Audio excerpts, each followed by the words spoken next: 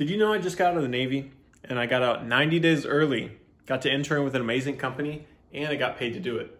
We're going to talk about all of that in today's video.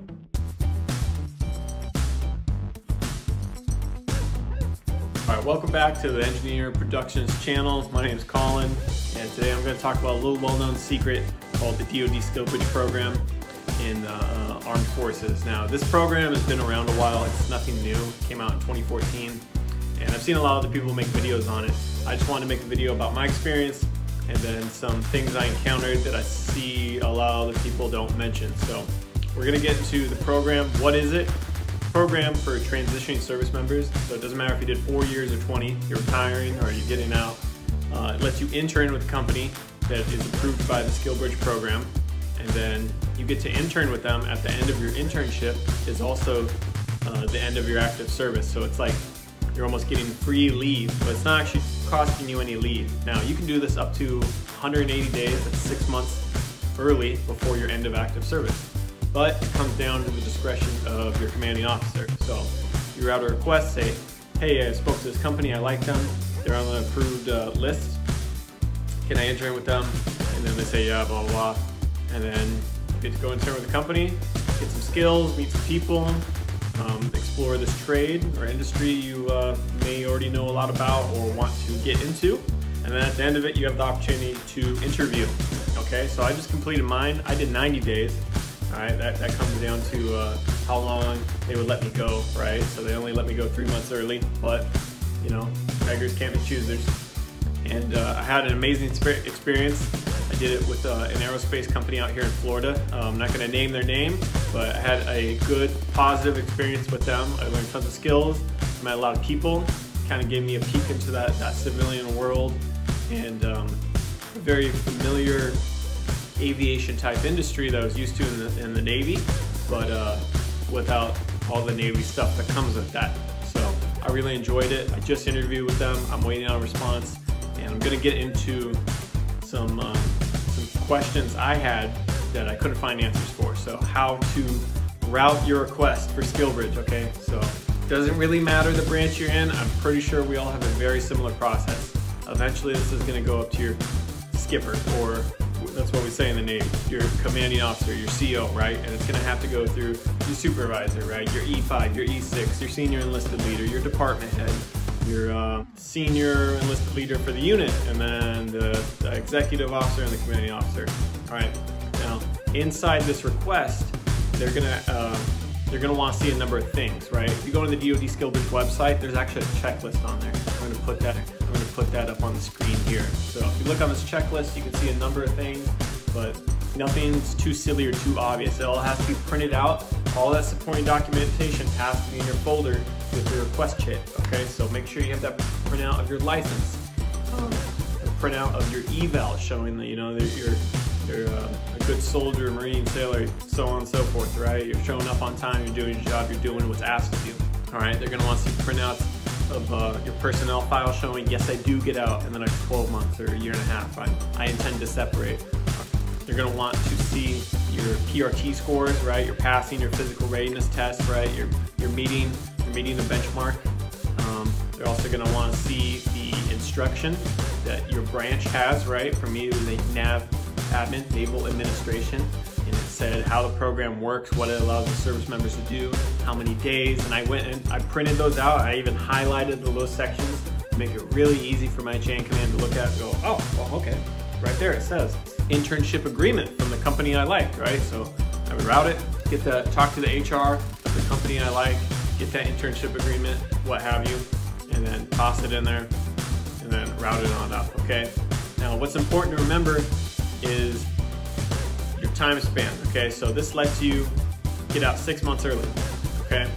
So that means you're still getting out, you have to do all of your getting out things in advance. That means you probably should be routing this request 12, 15, 16 months in advance.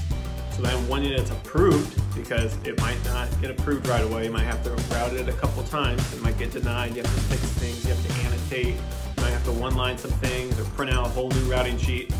All right, it'll be a pain in the butt, I promise you. Then you have to do your separation paperwork. Okay, that means all the paperwork for your medical file and your DD-214, your separation physical, and all those things that come with that, with the getting out of the service. Doesn't matter what branch you're in, we all got to do it. Talk to anybody who's gotten out, it's a pain in the butt, but we got to do it.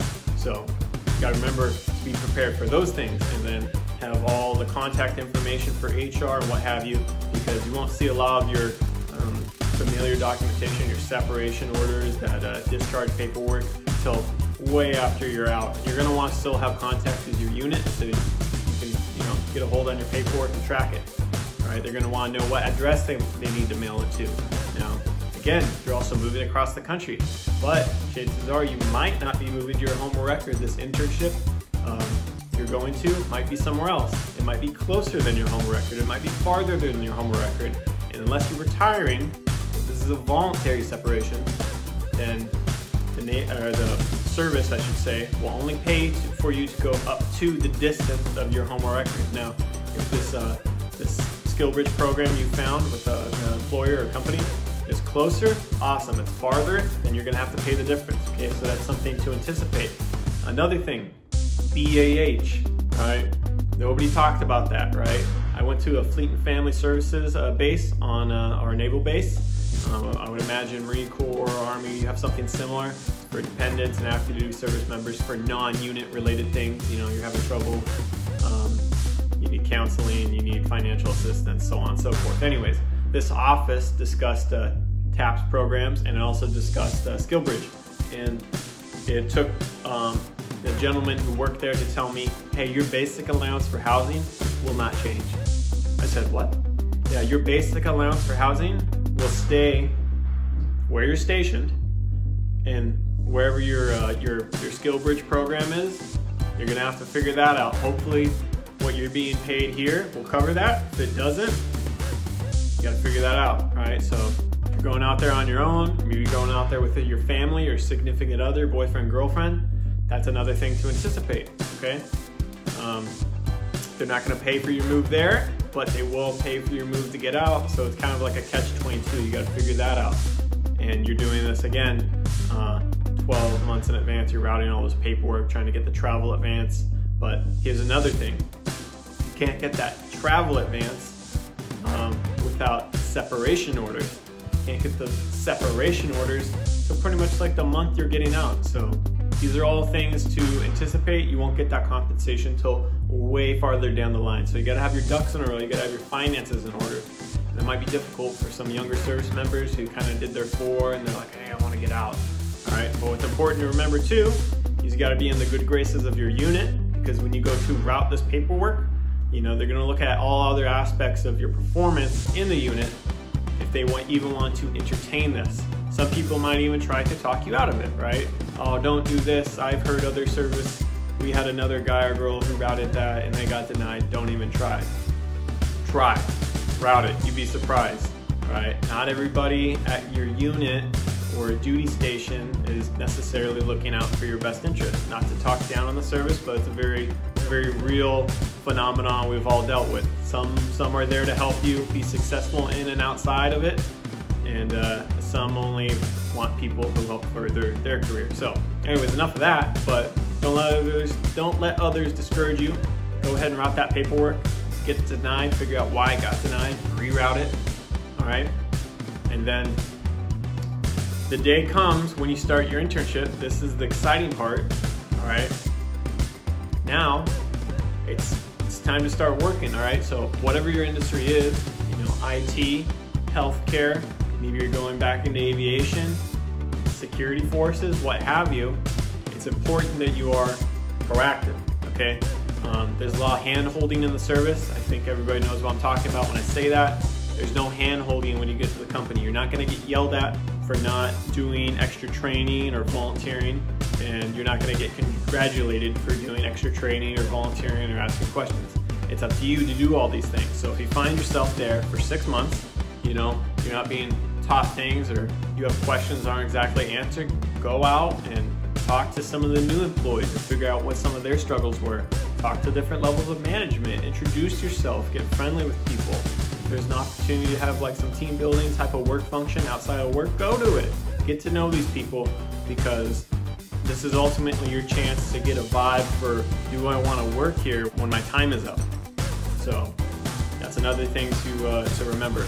I hope this video answered some of your questions. I know these are some of the questions I had, some of the things I encountered, and I think this is a great program for anyone who's getting out or retiring.